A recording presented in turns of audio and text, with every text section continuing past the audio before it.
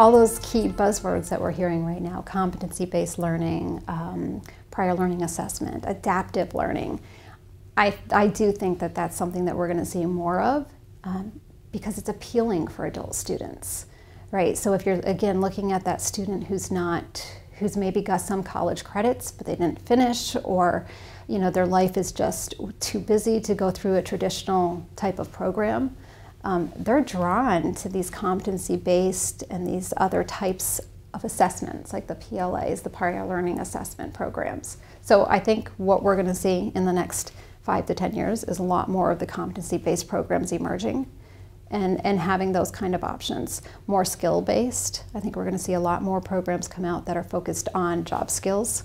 And I know that's controversial. Some people don't like that, but I think that's what the students are wanting. I think learners will take control of what they learn. I think competency-based learning, digital badging, will lead to a modularization of content and skill development and so on. And people will assemble unique, it'll be sort of like eating from a buffet rather than having a meal delivered to you one course after another. Competency-based flexible programs that are out there seem to be growing at about 30% per year, while other institutions seem to be fading, having trouble making ends meet.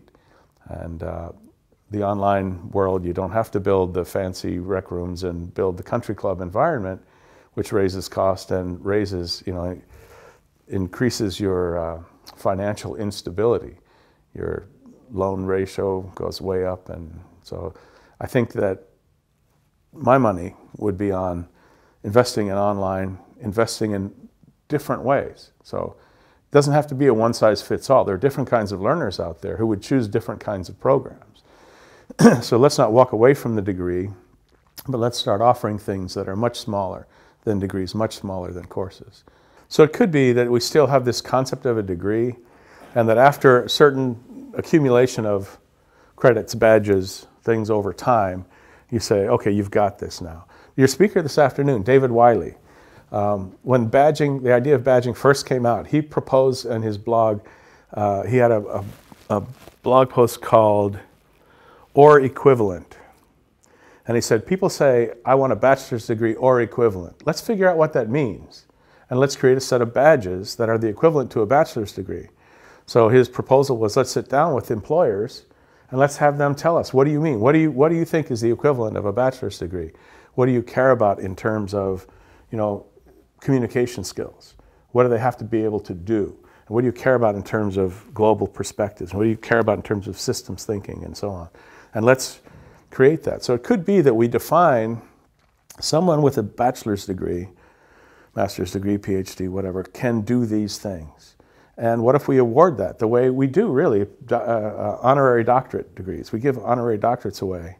It's supposed to be the most difficult, highest prestige degree, but we give those away to people who demonstrate that they have those skills. Well, what if we allow people to, as they go through life, pick up some educational credentials and real life experience, and then end up documenting, yeah, you have it. You have the equivalent of a bachelor's degree. Or we can just lose that altogether and say you are a systems thinker, you are able to communicate, you are globally aware. And maybe we don't need the bigger names for those things. What we haven't really seen yet is we're still pretty much in an asynchronous mode. And I think that the next few years of online learning is going to be more with synchronous meetings as well, and recorded synchronous meetings for people who can't be there at the same time.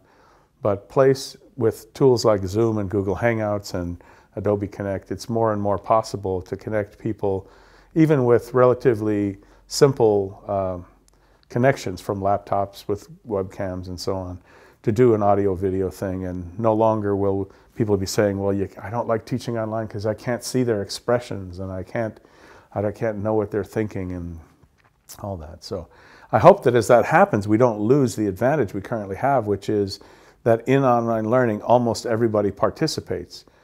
I ask a question online in face-to-face and I get one person answering, the rest just sort of wait for that. If you ask a question online, you can get many answers, and people have a chance to think before they answer. So I still like asynchronous things for some outcomes, but synchronous is great for other opportunities too. You can role play and so on. One colleague that I think we're all very aware of is George Siemens. And George Siemens and Dragan Gasovic and Carolyn Rose from Pitt, they teamed up to do a MOOC on big data and data analytics. They used a connectivist sort of a model where people would set their own goals and then they would submit evidence against those goals. There were some goals that the instructors offered that you could sign up for, but then you could create your own goals. And then you would compile evidence that you had met the goals, whether they were teacher created or your own, and you would select people to be your reviewers, peer reviewers, based on data that was in their profiles. So you could choose by geography. It would recommend people like you based on things that you mentioned and so on. And that whole connectivist philosophy, I think, has a lot to offer. It's very difficult to make happen, especially when people have been conditioned to a behaviorist kind of experience. And a lot of people who come to a class think that's what it's going to be. And they didn't necessarily come there because of that new approach.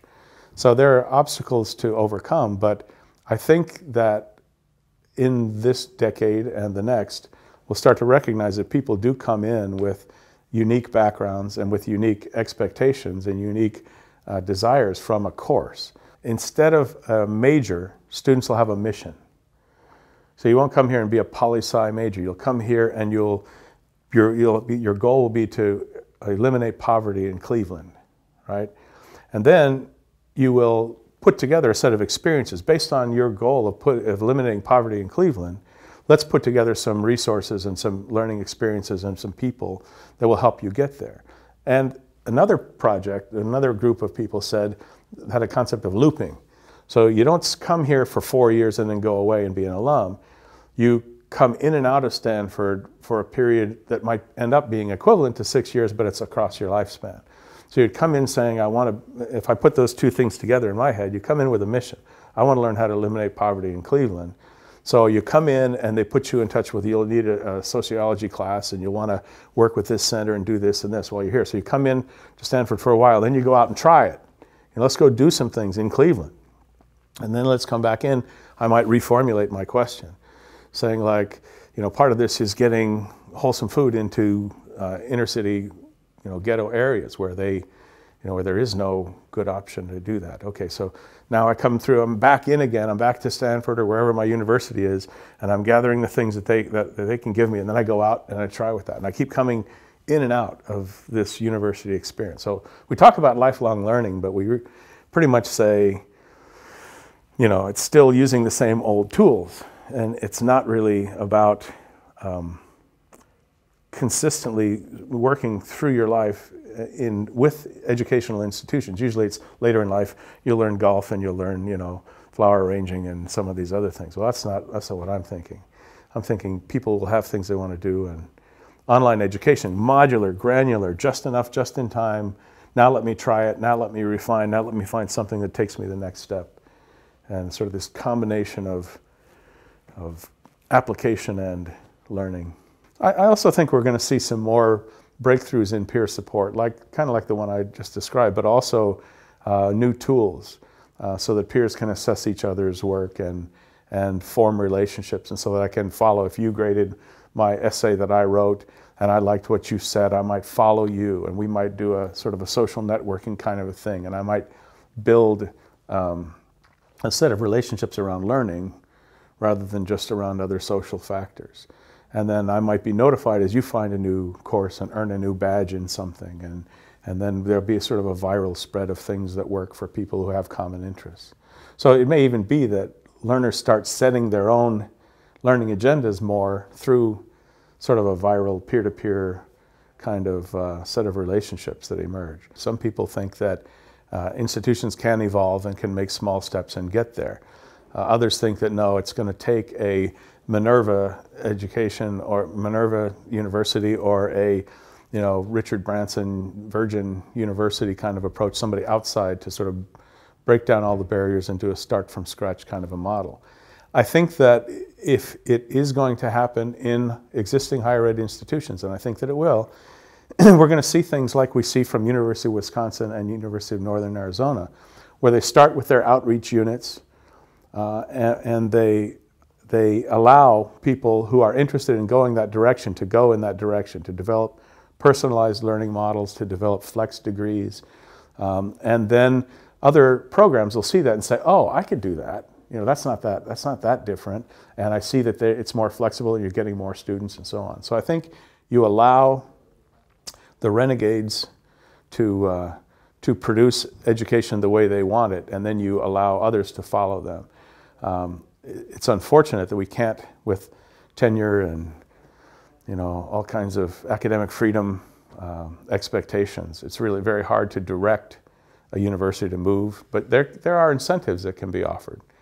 Ideally, what we're looking towards is a future where we're courageous enough to make a gigantic change, where we do what Pestalozzi did and say, we've got this giant problem, let's actually try to fix it. We are at that point where our system of education is outdated, and we need to dig in we need to join this is what it is. We need to join forces with the naysayers. We need to join forces with the government people, and we need to ask people honest questions about what they want. We've got a voting population that doesn't necessarily, in all cases, understand why we're trying to make these changes. The solution is not to call them stupid, but to engage with them and make them understand the things they already know. Because that's the thing. Everybody realizes this already. It's the courage for the change that's difficult. And I think we need to have that kind of courage to lead us to this place where our education system becomes useful for us again. So let's start becoming a little more entrepreneurial and asking ourselves, as Bill Sams put it in a conversation with us it wasn't me who asked the question, but somebody in a conversation I organized with Bill Sams, who's the creator of Epic 2020, something you might want to look at if you haven't seen it yet. They said, what can Penn State do? What can we do to sort of ensure Penn State's future, to save Penn State or something from, the turmoil that might follow?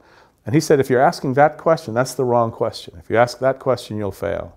The question you need to ask is, in the future that's out there, what will students need from us?